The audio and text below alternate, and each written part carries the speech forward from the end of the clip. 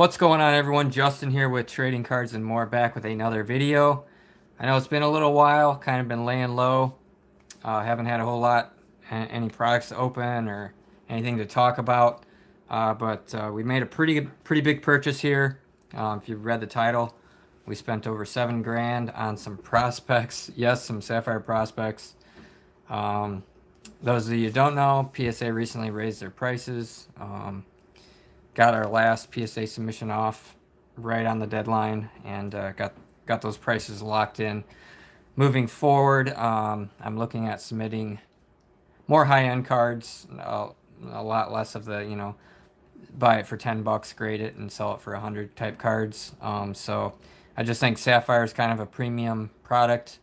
Anybody's looking for a guy's, main rookie card, they're going to go after the Topps Chrome Sapphire, or they're going to go after the first Bowman Chrome Sapphire. So some pretty big names here. Front and center, we got Torkelson, we got Robert Hassel, we got Ed Howard, and then I got a Heston Kjerstad. We'll get into these. Those naysayers out there, you put your money into some big cards and you can definitely turn it into a pretty nice profit. We got Blake's in the house. Brett's in the house. What's going on, guys? So I'm just going to set these to the side and show you guys a few cards I invested in last year, and how that investment turned out. So if you've been following the channel, you probably know I picked up a LeBron collection last summer off a guy from Indiana for $2,600 and change. I got 6 LeBrons. This is 5 of them. The other one was a Topps collection, basically the Topps rookie, but it has a different image on it. I sold that on eBay for like 400 something. So then I was about $2,200 all in to these. This one's a 10. The actual one I graded was a 9, but I kept the 10 and sold the 9. The 10 I think is worth about $1,600, and the 9's around $500. So you might be able to knock $1,000 off my estimate here. But the main ones were, the guy had the Bowman Gold, the base Bowman, the Bowman Chrome, and then the Topps First Edition. The Bowman is not worth a ton. It's like $1,400. The prices have been really kind of fluctuating on LeBron cards. But this is like your base rookie card. I was getting these for like $200 raw last year. Now they're crazy. Then I got the Bowman Chrome, which was a little bit more high end. This one I was surprised came back a 9. I was thinking it was an 8 with a little bit of a shot at a 9. So I was really happy with that. This one's worth about $4,500. So already we've already more than paid for what I spent on these cards. The gold one I was looking at in particular because it didn't have a crap ton of chipping on the back, which this card is pretty common for. It does have the chipping, but I think when they graded, they took that into account, that this was a pretty prime example of this card. The front does have the left to right off centering. I just got some goop on the plastic here. And I think there was maybe a little scratch on the surface or something. So I was actually really surprised on this one. I was hoping for an 8, and I got a 9 out of it. This one is hard to find comps because it's pretty low pop. But I think the last one went for about 10 grand on this one. So pretty stoked on that one. And the other one I was really excited about. These were the 2 cards I mainly bid on the auction for. This LeBron. It's not just his Topps rookie card, but it has the first edition logo on it, which makes it about 20 times as rare as the regular Topps. So if you look up like the PSA 9 price on the regular Topps, this one's going to be worth a lot more because it's 20 times as rare. I think the last one sold for about $7,400 on this one, but it did spike up to around 10, 11 grand. So these 5 cards, like I said, I put about $2,500, $2,600 into them. I'm looking at about current day about 25,000. But I am holding them. I'm gonna wait till he goes into the Hall of Fame after he retires and everything, after his legacy is done. Somewhere down the line, I'll eventually sell these off, but I'm holding them. I think LeBron's a great hold. Okay, Colleen, what's going on? Dylan, what's up? James, Darren, what's going on? So getting into the Sapphire cards, now that you know my history of buying and grading and selling and all that stuff, this was my approach on these. This particular seller had probably opened a pretty good amount of this product. I'm guessing he had dumped a pretty good amount of money into it, which is pretty smart because I mean, it's a great product. Groovy Loopy, what's going on? Welcome to the channel. The main one I wanted to go after was Spencer Torkelson. He's the #1 draft. He had 31 Spencer Torkelsons. Prices range about 180 to 200 bucks on this card. But I bid it up pretty high because I knew, based on his history, his feedback, and the fact that he said that these cards weren't picked through at all. I took his word for it. I paid basically about $174 per card on the Spencer Torkelson. $5,400. It's a lot of money. The PSA 10s on this are right around 1,000 bucks. There's not too many comps right now. But my plan is to look these over. If they look like they're going to 10, I'll probably express them, pay the $150. It's a lot of money. But even with the 175 and the 150 to grade, I'm in at like 225. And if it gets a 10, or sorry, 325. I'm in at 325 bucks, but if it gets a 10, I'll sell it for 1,000 bucks, and I'm going to clear over $500 in profit. Some of these are probably a little bit off center. If it's really off center, I'm not even going to grade it. Like you can see, that one's top to bottom a little bit, so that one might 9. If it looks like it's probably not even 9, like this one top to bottom, I can tell it. It's a little bit easier if I tilt it sideways, but you can see that bottom border is a lot skinnier than the top, so there's a chance I could get an 8. So if I think it's not even going to get a 9, I won't even grade it. I'll just sell it ungraded, get my money back out of it. Not a big deal. Michael, what's going on? So yeah, if I think they're gonna 10, my plan is to send like as many of these as I can, like express probably. It's right around a 2-month turnaround, so I'll probably get these back. If I send these at the end of March, I'll get them back end of May, right around, and I can get my money back out of all of these cards if I get a number of 10s on the Spencer Torkelson. And then any of them that aren't gonna 10, but I think they still got a decent, like a good shot at a 9, I'll probably just send them like not regular, but bulks. I'll just bulk them out for $25 a card, and if they come back 9s, it's not like I'm gonna get upcharged or anything like that. Another issue with these cards is they have factory lines, I can see, and I think on the Spencer Torkelson specifically towards the top here, you can see that line going through the card. Something like that, they're not gonna give it a 10 if it's got a factory line, but it still might get an 8. Still might get it, or sorry, still might get a 9. Centering looks decent on this one, a little bit top to bottom, so maybe this one doesn't check out. I don't expect every one of these cards to check out, and that's fine. That's why I bought them in bulk, because I figured it's just a numbers game when you're doing grading. You know, when you're buying these kind of collections and stuff, it's kind of a numbers game. There's another one where it's a little top to bottom. That one's got a line there. Unfortunately, with these Sapphires, you're going to have factory lines. If they're good enough centered and there's just the one factory line, I might just send them off. Like I said, bulk submission. And if I get 9s on all of them, that's fine. They still command a premium with a 9. Just not as much as you're going to get, obviously, with a 10, because everybody wants a 10, obviously. So I am seeing a lot of lines. This one doesn't have the line.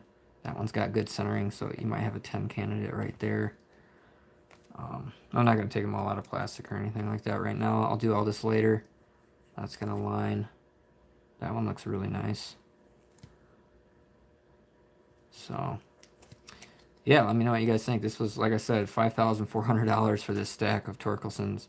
But if I get 6 10s, sell them for $1,000 a piece, I've already, paid for the whole order. And then all the ones I sell raw and all the ones I sell that are 9s, it's all going to be profit. But, yeah, unfortunately, lines going through them on a lot of these. All right, next guy we got is Hassel. This is a guy that's prospect on the Padres. I really like the Padres. Yeah, obviously you got Tatis. You know, you got a couple other guys that are a lot of fun to watch on there. Um, Trent Grisham, and then Brett, you'll help me out. The guy that's Manny, what's his name? Manny, not Manny. The other guy on the Padres that's a really good batter. Um, I kind of didn't like some of his uh, past, but Manny Machado. There you go. Yeah, Manny Machado. You know, it's a fun team to watch. You know, especially with Tatis on it, and these are generally going for like $35 a card, maybe even up to $40 a card. I'm not sure what the 10s are going to go for. I'm guessing they're going to be at least a couple $100 a piece. I paid $26.55 per card. So already I got them for a really good price.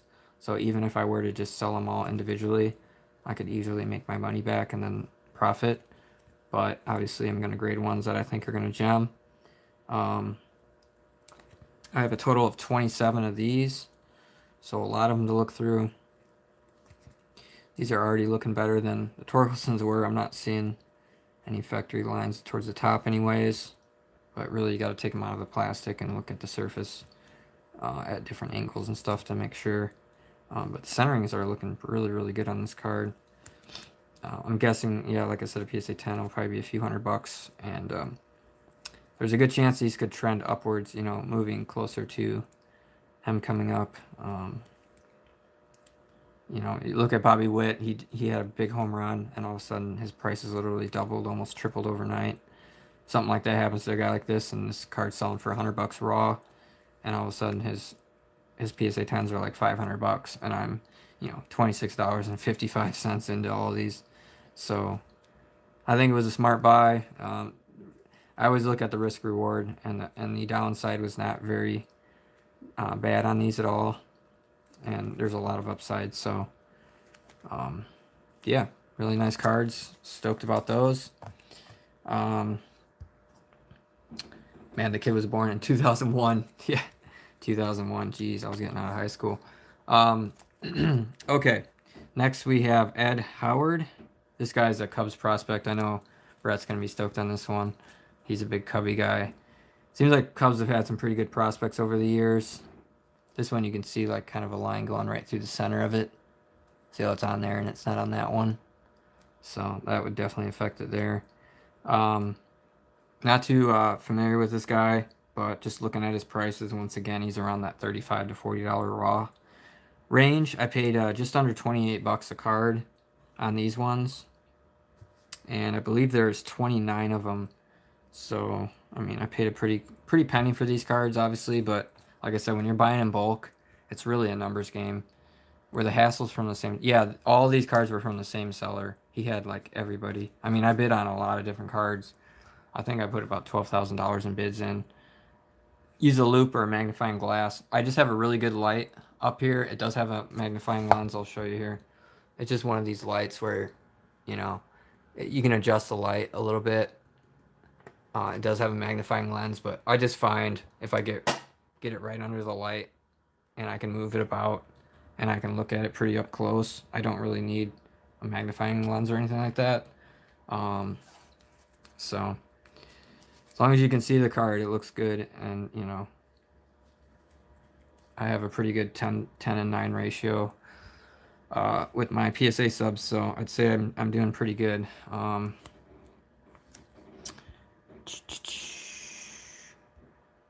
Any other questions you guys have, do let me know. But yeah, I'm not too familiar on this guy. Brett, do you know anything about Ed Howard? If we read the back, a lot of times they give it like a nice resume on here. It says last year he was Player of the Year in Illinois. That's very cool. Perfect game preseason All-American. Hit .421 with 33 RBIs and 16 steals. 42 runs as a high school junior in 19. So that means he just got out of high school. What does it say here? Born in August of 2001. That's nuts. 6'2", right-handed. Yeah, Cubs have had some good prospects. I mean, they got Nico. He hasn't done a whole lot, but I mean, Eloy, he was a prospect for the Cubs. Then he got traded to the White Sox. Dylan got 4 cards submitted to HGA. Did 30-day service. Very cool. Yeah, that's awesome, man. It's hard to get in with HGA, so let us know how that goes. Yeah, that's why I said, Brett, this guy opened a lot of this stuff. He had color parallels of he had all different ones. I think he had, like, was it Ed Howard? He had 3 yellows out of him. I mean, that's awesome. But yeah, these are looking really good on the centering. Really just have to look them over for surface issues, factory lines. This one might have one more towards the center. But I'm sure there's going to be some gems in here.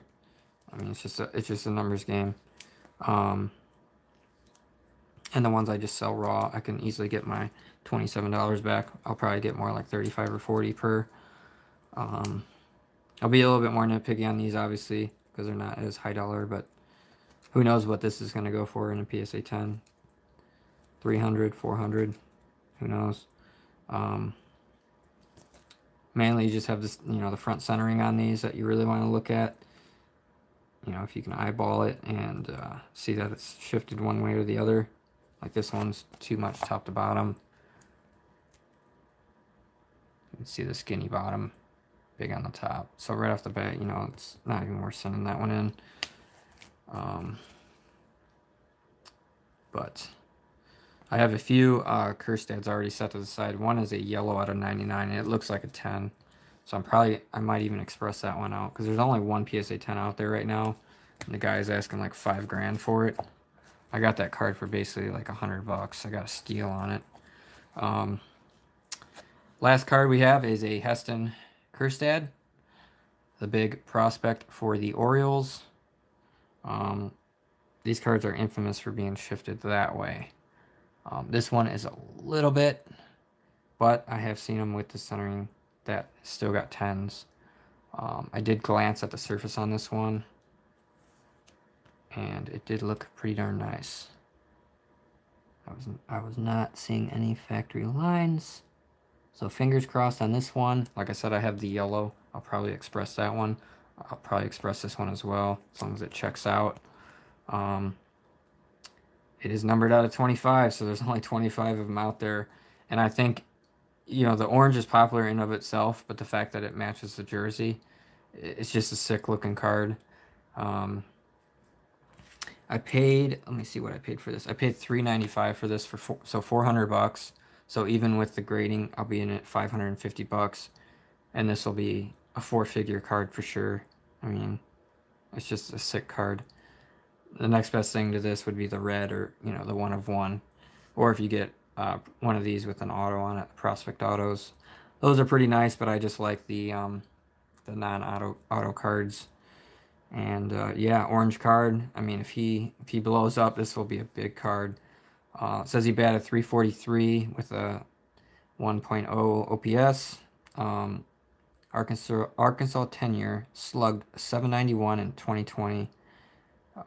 National Player of the Week on 2 of 18. Pounded 17 home runs in 2019. Eye-popping raw power. Pummels mistakes. Uses big leg kick. So he sounds like a pretty good prospect. He's one of the top guys right now. I've been looking to pick up more of his Sapphires. I got 1 blue, 1 yellow, and now this orange. 6'3", 220. He bats left-handed but throws right-handed. That's strange. He's born in 1999, so still pretty young. Looks like he just turned 22. Stoked on him as well. Joel, what's going on? Yeah, I don't consider myself a gambler at all. It's risk reward. You're putting money into something that's going to turn into more money, basically. That's what all grading is, really, essentially, is knowing what to do and knowing when to hold them and when to fold them, basically. Go straight to prospects, exactly, yeah. Yeah, I like the orange too, Dylan. It's pretty sick. Loofers, I do have Instagram. It's Trading Cards and More with the underscores. Same exact as my YouTube. Pretty easy to find. I have like, I don't know, 5,000 followers, 6,000, somewhere in there. Nice return on that. Yeah, thanks, Groovy. So yeah, I think that's going to be it. Kind kind of a different video. I haven't done anything like this in a while. Like I said on the title, this is my biggest single purchase. Everything was bought from the same buyer. It was one transaction. I was actually worried about my PayPal going through because I didn't know if my bank was gonna put a hold on it or something like that, but they said because it's coming through PayPal, it's automatic, you know. So I had no problems. I hate rolling the dice with PSA. Yeah, exactly.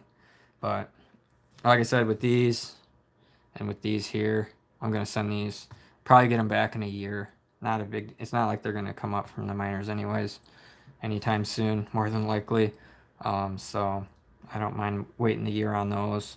All the ones that I'm not gonna grade, I'm gonna sell them off and probably recoup a good portion of my money right there. And then with the ones that I'm gonna express, I'm gonna get those back in 2 months and be able to start selling those off. So for 7 grand, I'm hoping to turn it into 20. We'll see what happens. It's hard to, you know, calculate that because you're selling them at different times and kind of over a long period of time. Yeah, I hope they grade well. I think I'll get some 10s for sure. I think I'll get some 9s. I just got to be really picky on them. Like I said, with the Torkelson, he's the big dog here. $1,000 for a 10. I won't be as picky with those, but the ones I send express, I'm definitely gonna be picky.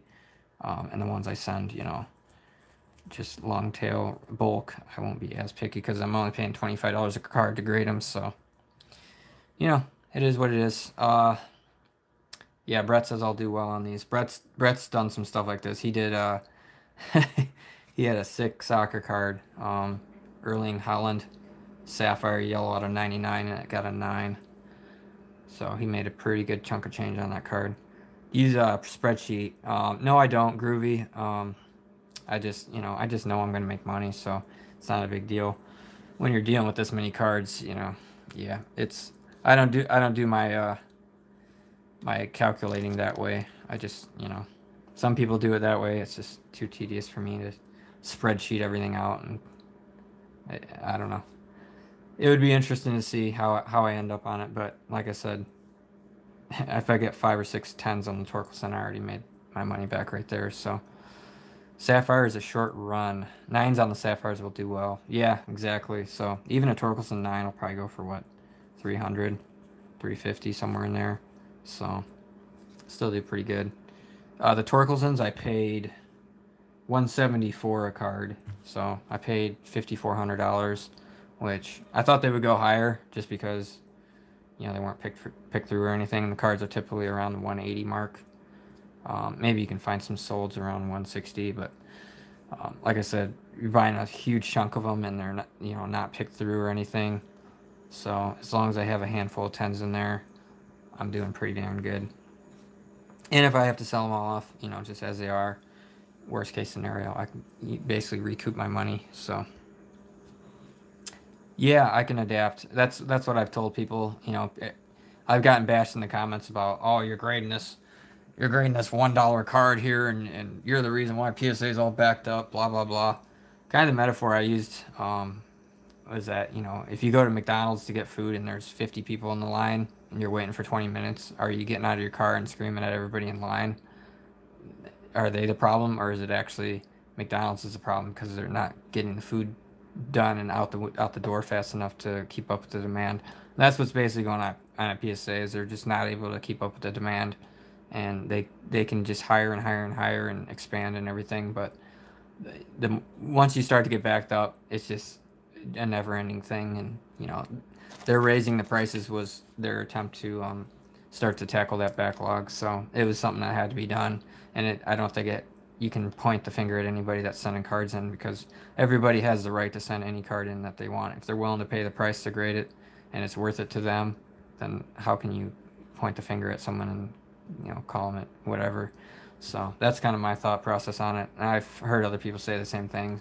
It's usually just the naysayers and the crybabies and the, you know, this hobby sucks, everything's so expensive, you can't grade cards anymore because it's too expensive because of you guys. And, you know, they just constantly want to bicker and cry and moan, and, you know, and those like me and, you know, Brett and those that have a brain cell, we're going to be successful no matter what. And the bigger the hobby grows and the more money that gets dumped in the hobby, just means more money in our pockets at the end of the day. So that's kind of my thought process on it.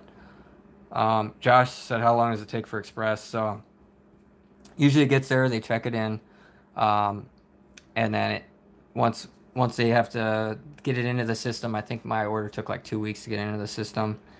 After that, it, starts to get graded and all that. I think the total turnaround you're looking at is about 2 months. So you send it off today, it gets there in 3-4 days. They get it logged in, they get it graded, and then they get it done, get it shipped back. You're looking at 2 months to the day, pretty much. If it's a little bit less than that, then you're getting lucky, I guess. But and then the regular service, which is $100 a card, you're probably looking at about 4 months on that. So I'd rather just pretty much pay the $150 a card and get it back in 2 months, especially if it's something high dollar, like something like this. If I get a 10 on that, I'm probably listing it for like $5,000, so 10 times what I paid for it. Yeah, see, people that know the situation pretty much agree, but you're always going to get internet trolls and people that go on people's videos and bicker and everything like that. So some people would just never be happy in life. But yeah, so this is kind of what I've been doing. There's some other guys I'm looking to buy. Zach Veen is one of the guys. I did bid on his, but they just went way too high. And these Sapphire cards are not common. I mean, you go on eBay, for instance, and you look up his Sapphire card, and you're going to see like 10, 15 of them for sale. I mean, they're just... I don't think they print these into Oblivion or anything like that, and they're so, sought after. And a lot of them do get graded, I'm assuming. So it's not easy to get the cards that you want at the right price, and it's in the condition that you want and all that kind of stuff. So, but if you put in the work, you can find these cards and make the buys, pull the trigger, and as long as you're being smart about it, you can definitely make some money. So yeah, if you guys have any more questions, let me know. Just thought this would be cool to kind of show off, and I can come back and look at it later on, and maybe when I get all these cards kind of sold through, I can give more of a rundown on how much I made off the whole thing. But some cards you end up holding on to, like, if this gets a 10, maybe I don't even want to sell it, and I want to wait till he comes up to the, and starts... He does like a number like a Tatis where his cards just go crazy, and a card like that all of a sudden is worth like 20 grand. you just never know. It's a risk, but it's also, you gotta look at the risk reward. ST, what's going on? I don't have any sealed box openings on the way or anything like that.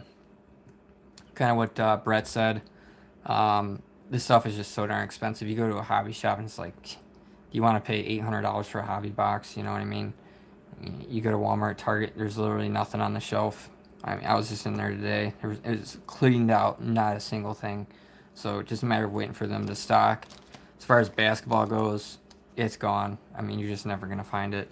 And then with the baseball stuff, pretty much I'm waiting for, like, Series 2, Topps Update, Topps Chrome, Bowman. Those are the stuff that I want to open. I don't really want to touch a lot of the other stuff. So when the good products come out and there's stuff that you can find on the shelf, I'll be opening it. Just like Top Series 1, we opened quite a few hanger boxes. We opened probably 10 blasters, 10, 11 blasters. So I will open stuff like that, but there's just nothing out there right now that I can really open. Josh, what's going on? I don't really collect hockey cards, but I did get into some hockey cards. I bought a bunch of Lafreniers. Those are at PSA right now, Express. Should get those back within a month or so. Also have some other PSA orders coming back. I have a 460 card Ultra Modern that's in assembly right now, and then I have a 50 card Pokemon order that is currently in quality check 2. So I'm hoping to get that back by next week. So I will do those PSA return videos when they happen, hopefully soon, so I can get some more cards kind of rolling here. But yeah, hopefully you guys enjoyed the video. Any more questions, let me know in the comments. ST said Donruss blasters are $90 on eBay. That is crazy. Yeah, I looked at the Donruss basketball. LaMelo balls are going for like $80 or something. Apparently people don't remember what already happened with hoops. That card was like $80 out of the gate. Now you can get them for like $20 all day long. you go to the card shows, you can get them for like 15. Yeah, Canada, nice. Up in Canada, eh? I'd like to get up to Canada. I almost went up there. I do have a passport, but yeah, I just haven't made it to Canada yet. But it would be cool to travel through Canada a little bit. But yeah. Rob's from Canada too. Nice, nice. So what's prospecting like up in Canada? Sure that you got the Blue Jays are a fun team. I like them. Vladdy's looking pretty good this year, and you got what? Bichette, not Bichette. Yeah, Bichette and Biggio. Pretty good team. So yeah, thanks for watching, guys. Let me know what you think of my purchase. Have a good weekend if we don't see you again. Also, Brett, who's in the chat, he's doing a pretty big opening today. It's his 1 year anniversary on his channel. He's opened a pretty good amount of Topps Chrome from 2020. He's got some blasters and some cello packs. So, Brett, if you want to post your link, or you can even do it in the comment section. Or just click on his name there in the chat and you can go check his video out. He's going live in a half hour here, so yeah. Is there any sealed product in Canada? That's a good question too, Brett. That would be nice. But thanks for watching, guys. Appreciate it, and we'll see you in the next one.